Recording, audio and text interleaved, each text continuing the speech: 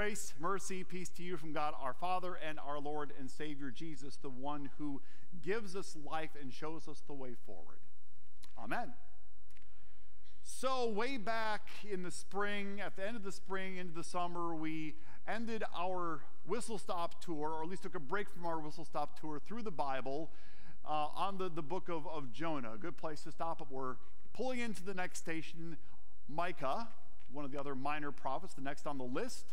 And I pray that you have your ears roaming around listening for good news, because we're going to do some detective work tonight.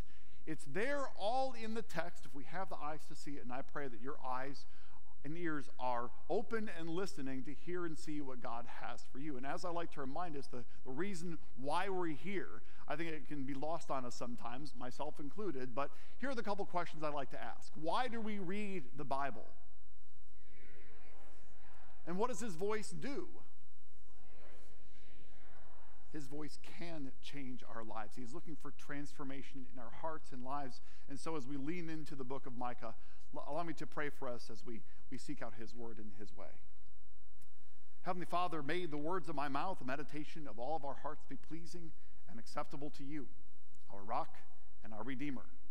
Holy Spirit, be in my lips and in the ears and hearts of everyone present, that we may all hear a good word from you. Amen. So as we get started here, let me toss a couple of names out here and see if you can ferret out the connection between these different people. So Sherlock Holmes, Nancy Drew, Hercule Poirot, Miss Marple, Father Brown. I'm sure some of you could probably add to this list. Yes, they are all detectives, some of the best known in the world from their exploits. And what are these people all very good at doing? What's that? Finding the murderer. Okay, that's one way of putting it. I was going a little bit more abstract, but that's true. They know how to see things for what they are. They know how to suss out the evidence. They have their eyes open and they can see the detail, often the one little detail that will make the difference between a case being lost to obscurity and it being cracked. So do we see evidence, little bits of things here and there scattered throughout our world, that if we have the eyes to see and the attention span to kind of lean into them, there will be a wealth of insight there. I think this is done by all sorts of people in many different ways. Whether we're talking about some very old examples like Hansel and Gretel, who left a little breadcrumb trail so they could get back home. Or we're talking about something as more modern as Taylor Swift, who likes to hide all of her next greatest and best things in her lyrics in some sort of obscure way. But the super fans always know where she's going. I've even heard that there is this grand unified theory of Pixar films, that they all somehow exist in the same universe. And there are some people who've gone to great lengths to detective work their way into making it all fit together. That's a whole different conversation.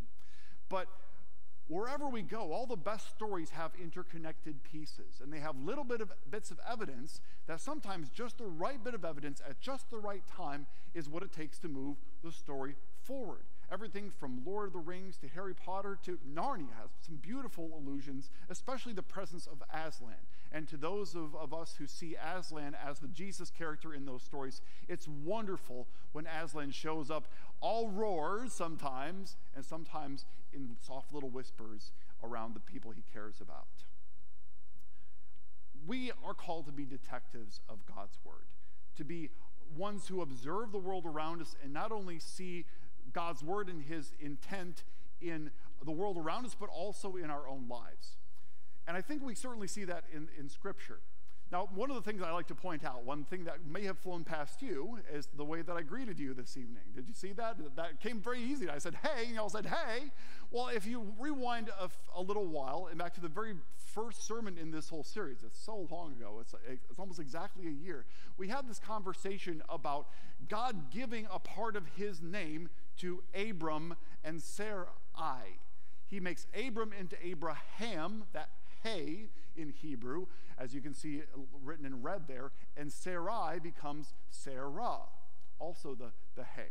Now, scholars will point out very quickly that there's many ways of interpreting this, but we notice that the name Yahweh has two of these heys in it, and so God imparts part of his name, which is very closely connected to his identity, to these two special people who become the ancestors of his people.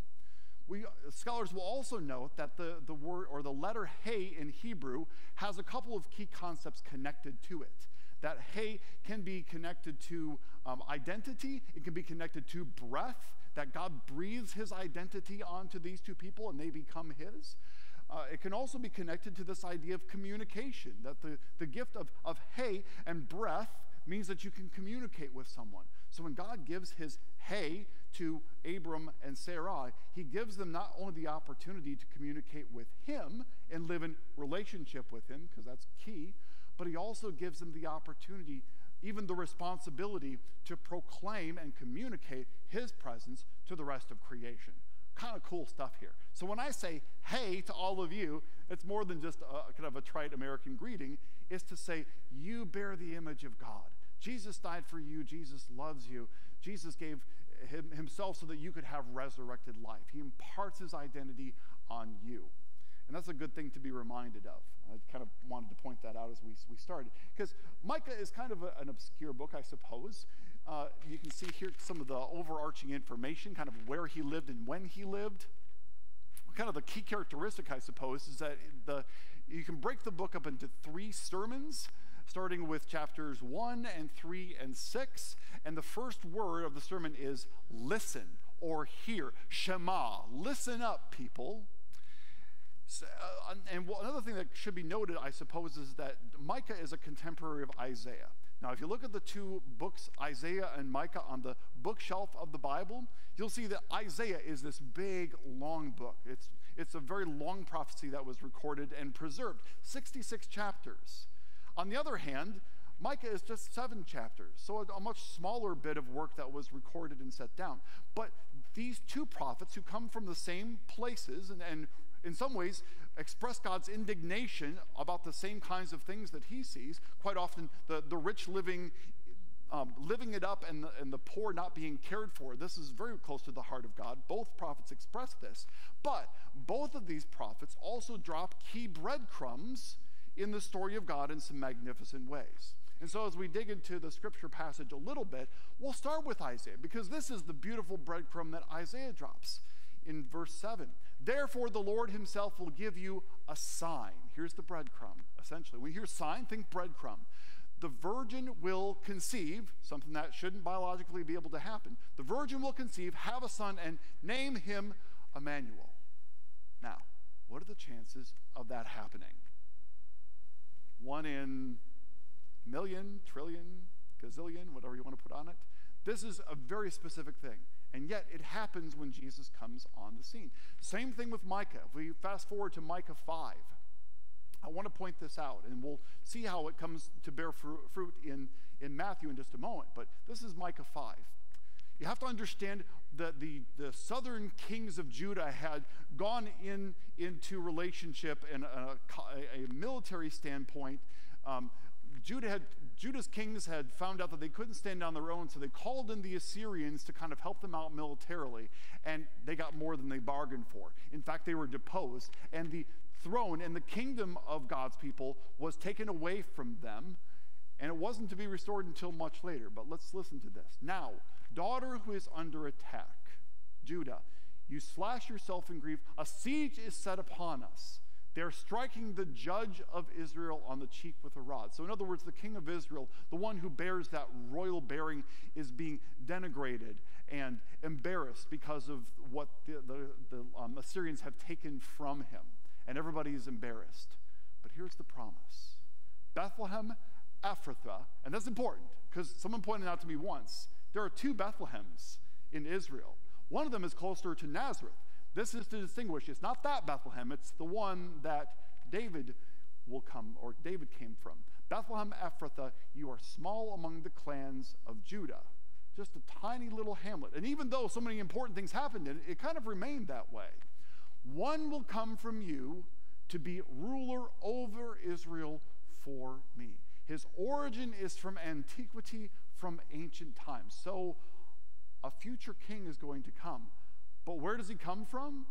from antiquity. How can he both be the one who's to come and the one who has always been? It can only be the Messiah, the one who has always been, who will come and set things right.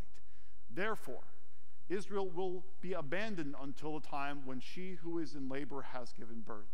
God's people are going to have rough times, and they're not going to hold their own sovereignty until, this is an allusion to Mary, then the rest of the ruler's brothers will return to the people of Israel. And you notice how Jesus called his disciples brothers. He didn't say, you're my subjects. He says, you're my friends. You're my family. He will stand and shepherd them in the strength of the Lord, in the majestic name of the Lord his God. They will live securely, for then his greatness will extend to the ends of the earth. So not only will they find the thing that they've longed for, the security of there not being war made on them anymore, which is what we all long for, not being under siege. But his greatness is not just going to be located in this one spot. It's going to be throughout the entire world. And then come these last 5 beautiful words, and that's where we'll stop. He will be their peace. He will be their peace. What do we all long for? True peace, not just the absence of war, but inner, heartfelt peace. Things are settled. Things are done. There's no more battles to fight. There's no more sickness to fight. There's no more quarrels to come up. It is just peace, right relationship. That's what we long for, and Jesus is going to bring that. So it may seem insignificant that this little verse 2 that talks about Bethlehem Ephrathah is going to be a breadcrumb that leads and guides the story of Jesus forward. So we fast forward to Matthew 2, and we hear the story of the Magi. Now, one thing I'll point out to you in a few weeks when we get to the Gospel of Matthew is that Matthew is oriented very much toward Jewish hearers. So there are many allusions to the Old Testament, the most allusions to the Old Testament in any of the 4 Gospels.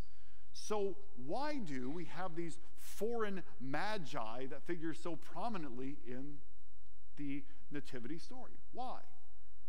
Partially because this good news is for all people, like we heard Micah just talk about. So here's where we find the Magi showing up. After Jesus was born in Bethlehem Ephrathah of Judea, in the days of King Herod, wise men from the east arrived in Jerusalem. And they said, "Where is he who has been born King of the Jews? For we saw his star at its rising and have come to worship him." When King Herod heard this, he was deeply disturbed, and all Jerusalem with him, because he was not the one to allow anybody to be king except for him.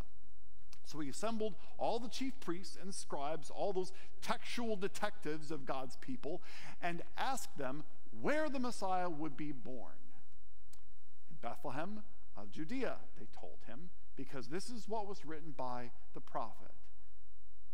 You know which prophet they're talking about, right? Talking about Micah. "And you, Bethlehem, in the land of Judah, are by no means least among the rulers of Judah, because out of you will come a ruler who will shepherd my people Israel." Do you see the through line?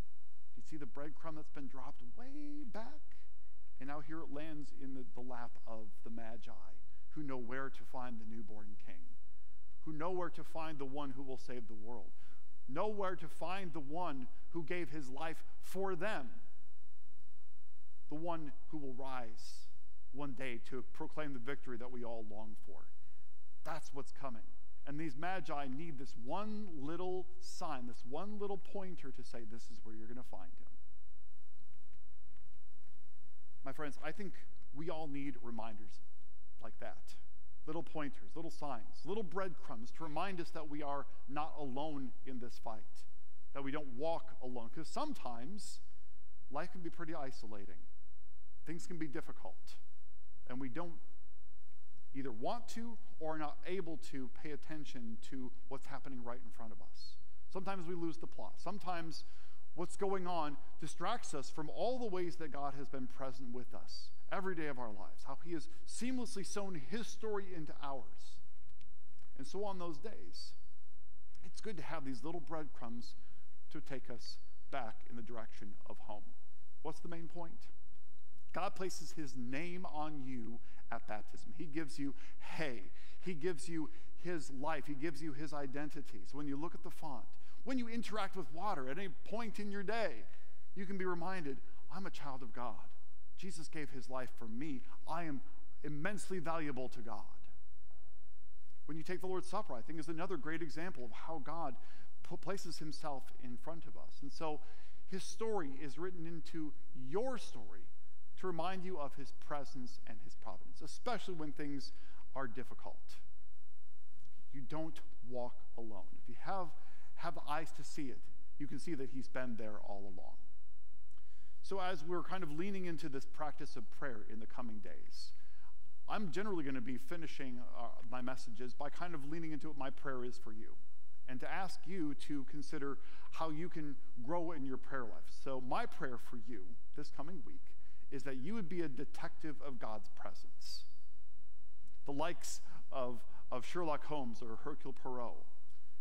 Have your eyes open. Look at the details.